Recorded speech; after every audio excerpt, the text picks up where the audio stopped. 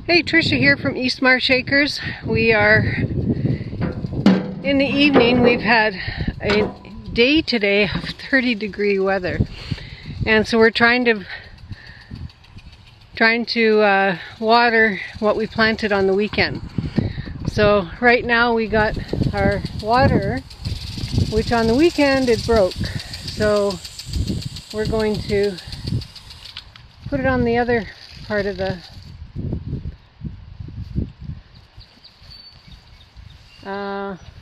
okay.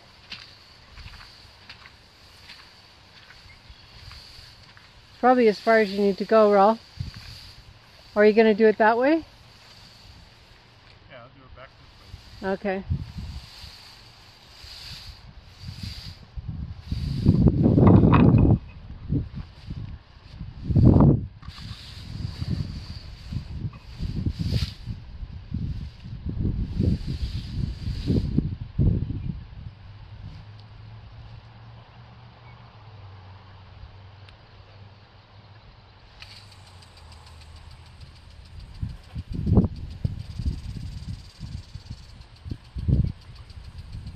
Hey, make sure it gets the zucchinis that are planted there.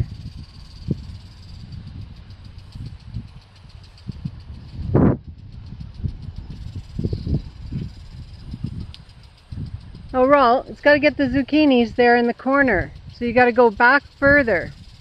What? The zucchinis, make sure it gets those. So you got to go back further.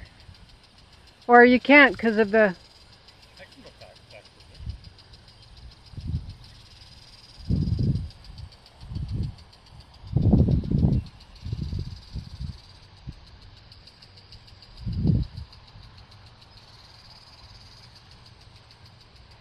Oh, that's better. I was not getting the beans.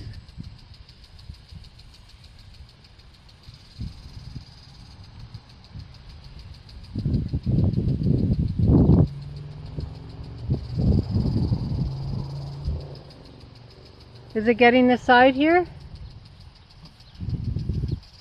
No, not, it isn't.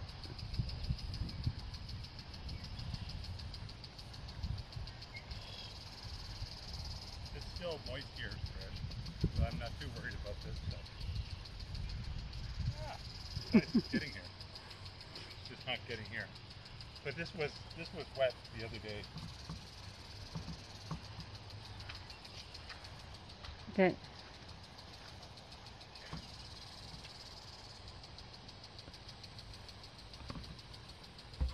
Okay, I haven't seen the inside of the hoop house for a bit. Okay. You're going to go into the chickens. So we moved the chickens yesterday morning.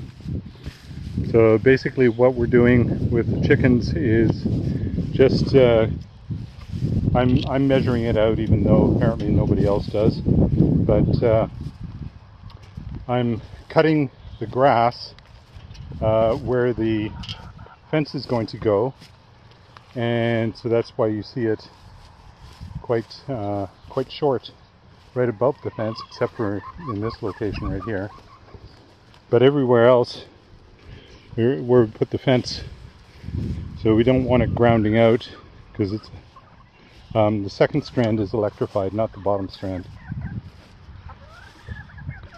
And then we put the overhead distractors for hawks and other predators according to the 4 posts. We just pull up the T-posts and then replace them, so it's not a huge deal. And we got a new waterer for the chickens as well, so this one's a little bit more amenable to the situation, so we don't have to worry about individual nipples and all that kind of stuff that were constantly giving us headaches in terms of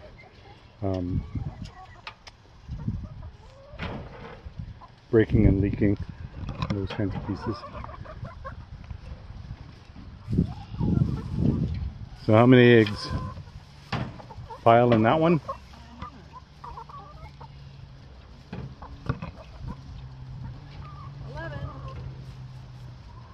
So everybody's producing.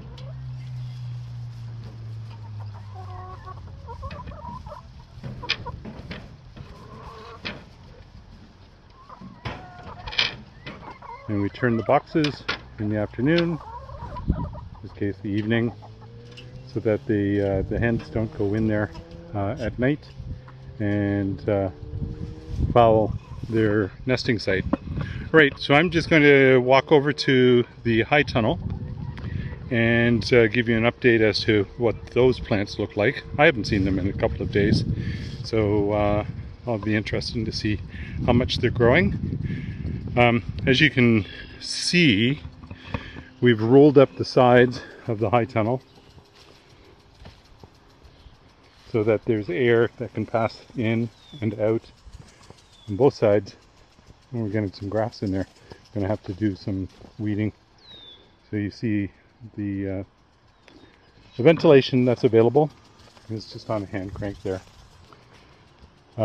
We've illustrated how we set that up a few weeks ago in terms of a video. Alright, tomatoes are looking pretty good, if you ask me. These are cucumbers in the center. And then on the outsides, so on the outside row there, and on the outside row there, we've got green peppers and red peppers and all kinds of other peppers, etc. And then there's eggplant and wonderberry, etc. at the back. The temperature overnight is supposed to be in the teens, so we're just going to leave it the way that it is right now. And so our progress, so as you can see from the previous videos, we've planted this entire area, so beans and then potatoes in the next row, and then watermelon and squash, and there are some sunflowers and all that kind of stuff. And then in the top of the fifth row, again we have strawberries and asparagus mixed together, and we've been seeing the asparagus coming up, and I don't know if you can see this one, but here's an asparagus plant here, and here's another one here, and there's another sprout, and here's another one, and here's another one, and here's another one, here's another one, and there, and there, that's a little guy, and there, and there. So we've got all of the asparagus coming up, at least these ones here. We've got another plot of asparagus and strawberries. Strawberries are quite small. We won't be harvesting anything from them this year. And then on this bed over here, we've broad forked all of them, and we've cleared the pathways because the chickens did a really good job. Here's a hint for you. If anybody's doing the no-till lasagna method of putting your garden beds together, do not put your chickens onto the garden beds before you get them prepared, because they will destroy the pathways in between. So we had to dig all of these pathways out again after the chickens were in here, because they just level it all. Don't know how they do it with their little feet. And they were only on here for just over a week, but they did enough destruction to get all of the materials gone. So the next thing that we have to do on these beds is to, and you can see it's already been done in the outside row, is to put this cricket manure. So I think we've discussed it before. So there's the cricket manure there. Very, very fine particulate material, very light. It's not a problem at all to move it. Anyways, we'll put a little bit of that material onto every row, and then we'll cover it with some topsoil. And we have compost over there. That's mushroom and horse manure, and we can supplement anything with that material as well. In here we have sand that we stored carrots in over the winter, and the sand is going to be put into the bed that the carrots are going to go be seeded back into, and hopefully they'll be able to loosen up the soil so that we get longer carrots this year than we've had before. A little bit of an update in terms of some of the berry plants that we've got. So there's one of the ones that we've planted. Can you read what it says what they are? So this is a hardy fruit tree nursery.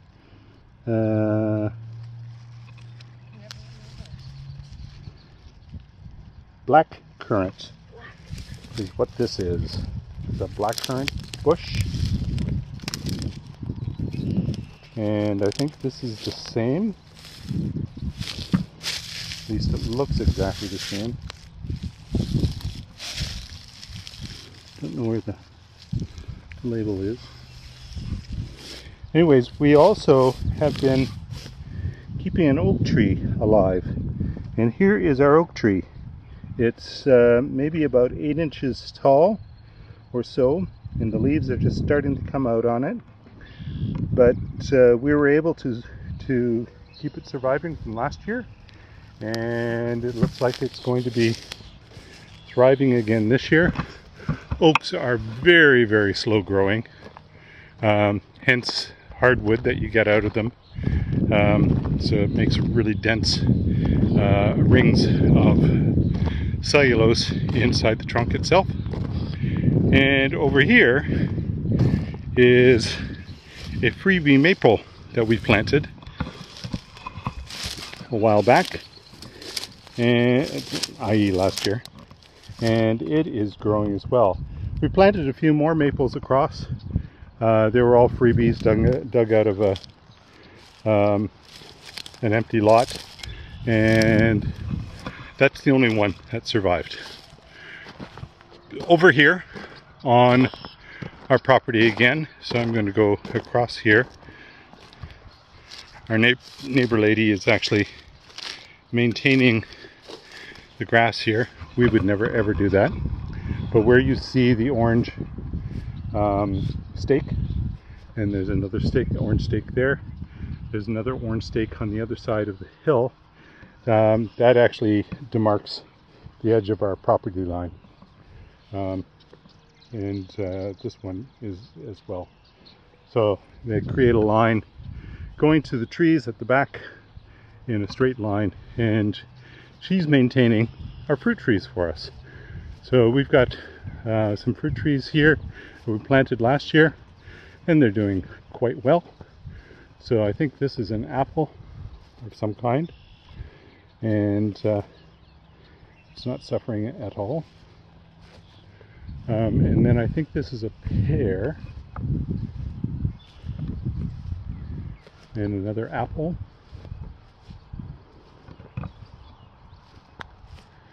And another pear. I think that's the way that we did it. And this is a lilac. So we didn't get much in the way of blossoms. Very, very small blossoms. You can see that they're still there. But they're not very pronounced. And there's another lilac. I think these are Chinese or Japanese lilacs or something along those lines. And then this bush, you can tell that they've been rescued from other places. I'll need to go in and do some pretty good pruning, and I'll probably do that at the coldest days of the winter next January or February. Anyways, this is more along the lines of a forsythia.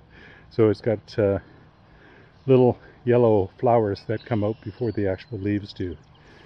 It's doing okay. It's just that it's a little lopsided, and it's got lots of branches on it that need a bit of pruning. So these ones that are crossing over and all that kind of stuff, so I'll thin it out a little bit. And then we have this one, and this one has basically died. It's just got a little bit of growth there. On the bottom there's growth, at the top there isn't. So I'll have to thin out the top and give it a bit of a haircut so that it can get going again. A few more trees over here.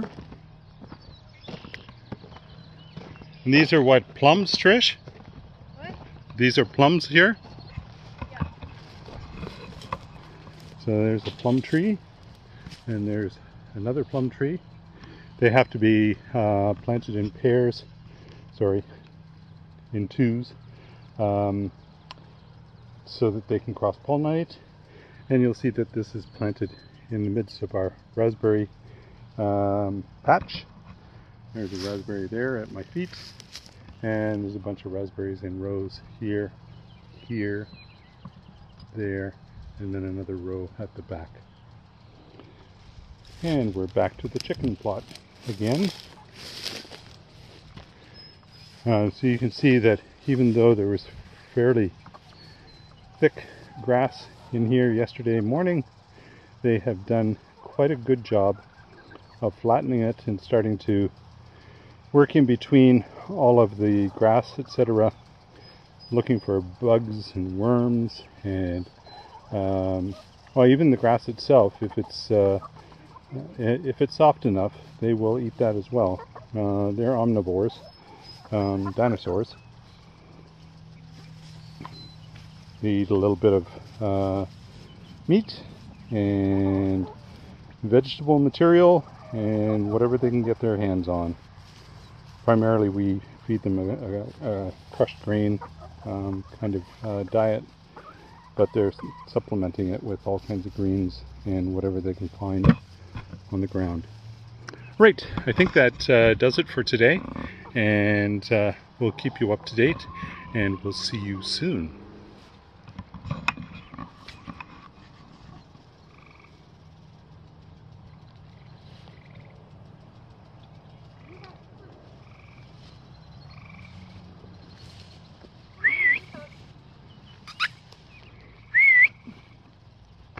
Come. Bounding across the fields like a deer. He has to work hard to get through the tall grass. Anyways, talk to you soon.